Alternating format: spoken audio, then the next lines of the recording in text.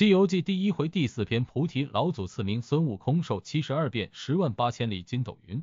话说石猴上前行了个礼，说：老神仙您好。那小童说：这是我们菩提老祖，还不快跪下。祖师挥挥手说：算了算了，我问你，你是哪里人士，来此干什么？石猴双手合十道：弟子是东胜神州傲来国花果山水帘洞人士，是来求仙学道的。不料祖师听了发怒道：来人，给我轰出去！两边的小道过来，拉着石猴就往外走。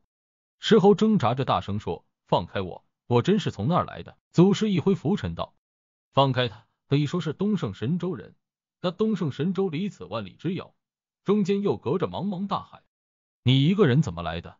石猴毕恭毕敬地说：弟子乘坐木筏，一路漂洋过海到此。祖师点头道：哦，那你姓什么？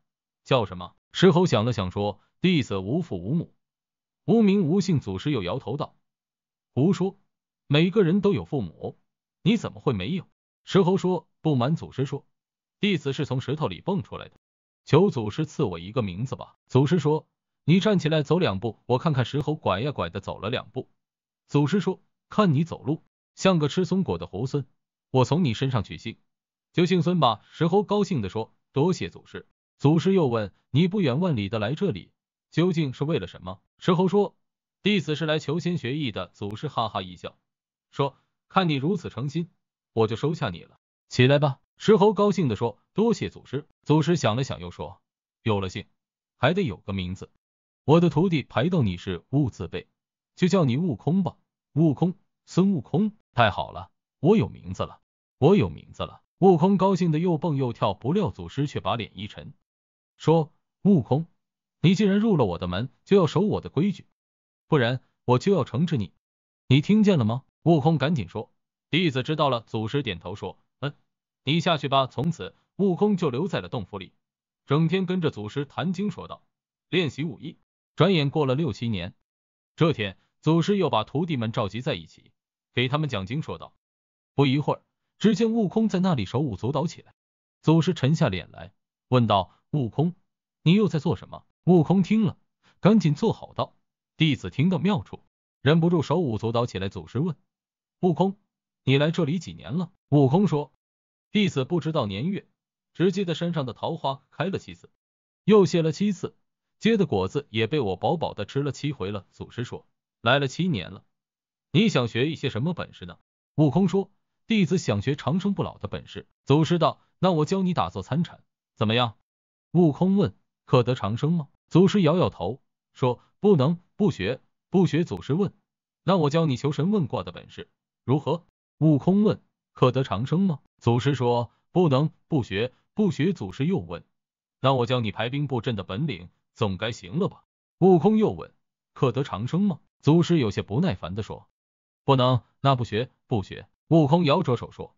祖师大怒，骂道：你这泼猴，这也不学，那也不学，该打！说着抄起手边的铁戒尺，朝悟空的手心用力的打了3下，然后背着手走了。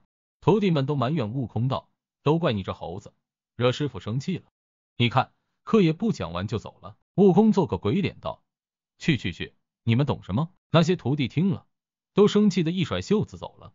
悟空自己掰着手指头琢磨，打3下背着手，忽然他好像明白了什么，哈哈大笑。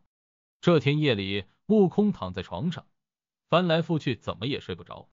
等到3更天，悟空一咕噜从床上坐起来，悄悄来到祖师的房间。祖师正侧着身子面朝里睡觉，悟空不敢惊动，轻手轻脚的走到床前跪下。过了一会儿，祖师翻了个身，发现悟空跪在地上，就说：半夜3更的你不睡觉，跑到我这里来干什么？悟空道：是师傅您叫我来的。祖师故意问道：怎么是我叫你来的？悟空道：打3下是叫我3更天没人的时候来，背着手是叫我从后门进来，弟子不敢违抗师傅的命令。祖师听了哈哈大笑，劈坐起来道：你这个猢狲呀，的确聪明，这也是你与我有缘，为师就教你一些真功夫。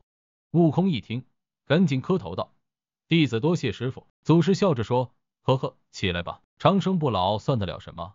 我这里有2种法术，一种是36般变化，一种是72般变化，你愿意学哪一种啊？悟空又跪下磕头道：弟子愿学多的。祖师点头道：好，为师就把72般变化的本事传授给你，你可要用心研习，不可偷懒。悟空道：请师傅放心。祖师道：你附耳上来。祖师低声把法术的口诀告诉了悟空，并嘱咐他说：这件事天知地知，你知我知，要是让别人知道了，我就要赶你出门，听清楚了吗？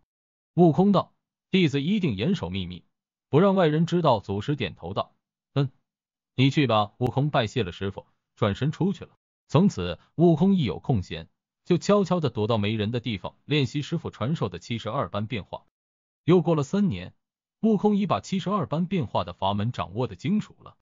一天，祖师把悟空叫到僻静之处，问他道：为师教给你的72般变化练习的怎样了？悟空道：弟子这就演练一回给师傅看，请师傅指教。说完，悟空便变化了一回。祖师手捻胡须，点头笑道：不错不错，你腾云驾雾的本事又练得怎样了？悟空道：弟子已能腾云驾雾了。说着打了个筋斗，腾身飞起，在半空中打了个盘旋，又连翻了几个跟头，最后落下来。祖师看了，哈哈大笑道：你离地不过5、6丈，来去不过2、3里，这哪里算得上腾云，顶多叫做爬云。爬云？悟空问道：那腾云是怎样？祖师道：真正的腾云能直上9霄，日行万里，一日之间游遍9州4海。悟空听了，高兴的抓耳挠腮，赶紧跪下说：求师傅教我。祖师笑道：好，今日为师心里高兴，索性就教你一个腾云驾雾的法。我见你行动之前都先打一个筋斗，就教你个筋斗云吧。一个筋斗能打多远？悟空问道。祖师缓缓地说：10万8千里。好，好，就学这个。悟空高兴的手舞足蹈。祖师又传授了悟空筋斗云的口诀，悟空跪在地上拜谢。一天，悟空和师兄弟们在一起切磋武艺，他看看这个的空手碎砖，撇撇嘴，瞧瞧那个的轻功，又摇摇头。有一个师弟不服气，过来说：悟空，都说师傅把看家的本事交给了你，你倒是露两手，也叫大家开开眼呀。悟空笑道：这有何难？你说要我做什么呢？师弟说：我看就变棵松树吧。好，你等着。只见悟空右手一叉腰，左手往旁边一指，喊一声变，果然变成了一棵松树，挺立在地上。师兄弟们看了，不由得喊了一声：好，悟空师弟好本事呀。悟空听了，洋洋得意，又变回了真身。师兄弟们不住的拍手叫好，喧哗声早惊动了正在午睡的祖师。祖师摇着拂尘走出来问：你们吵什么？众徒弟都乖乖的站在一旁，说：师傅，徒弟们在看悟空师弟显本事。祖师听了，沉下脸说：悟空，我教你72般变化，是叫你拿来卖弄的吗？悟空赶紧跪在地上说：师傅，弟子知道错了，请师傅责罚。祖师叹了口气说：哎，我也不罚你，你走吧。是。悟空站起来，刚走了2步，又停下来问道：师傅，您让我上哪里去？祖师缓缓地说：从哪里来就回哪里去。悟空这下急了，跪下磕头说：师傅，您要赶我走。祖师说：不是我赶你走，是你我师徒缘分已尽。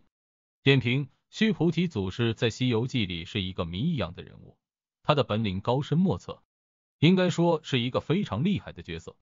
但自从把孙悟空送走以后，他就彻底的从人间蒸发了，再也没有出现过。对于这个谜团，后世人有过很多的猜测，有人说他就是如来本人，理由有2个，一个是说须菩提祖师他住在西牛贺州，而如来也住在西牛贺州。再就是须菩提祖师的相貌，按照《西游记》里边说的，说他是大叫金仙没垢姿。大叫金仙没垢姿指的是如来，也就是说他的相貌和如来非常相近。另外一种说法说须菩提祖师他就是太上老君，还有人说他可能是弥勒佛，诸如此类等等。须菩提祖师所居住的灵台方寸山斜月3星洞，这个地方可能其实并不存在，是祖师用自己的心地，也就是意念开辟和点化出的一个地方。理由是灵台方寸和斜月3星是什么？都是心，灵台方寸是心的代称，这个众所周知，而斜月3星不也是一个心字？其实这种用意念开辟一个地方的本领其实非常常见，在中国古代的文学作品里就经常能够遇到，一点都不稀奇。比如说《白蛇传》里边，白蛇娘子不就用自己的意念点化了一所住宅，在那里等待许仙。《聊斋志异》里也经常有这样的描写，一个年轻的书生在荒野中的一个庄园里度过了一个难忘的夜晚，等他出来的时候，回头再看昨天的庄园已经消失不见，只是荒凉的原野。